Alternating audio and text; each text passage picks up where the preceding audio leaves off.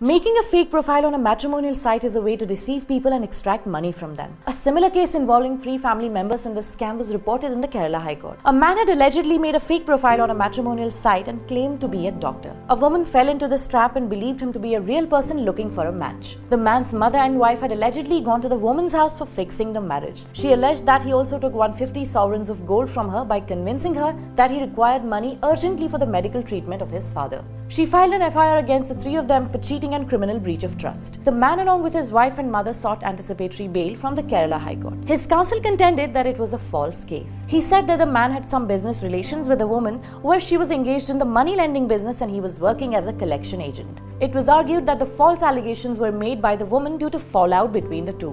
But the counsel for the woman contended that it was a clear instance of cheating. It was contended that the preliminary inquiry also revealed that the allegations were true. Finally, the court did not grant anticipatory bail to any of the 3 petitioners in view of the allegations raised. It observed that the petitioners are all engaged in cheating the persons like this woman by putting up fake profiles on matrimonial websites, and it cannot be ruled out at this stage. For updates like these, stay tuned to LiveLaw. Please don't forget to like and share our videos.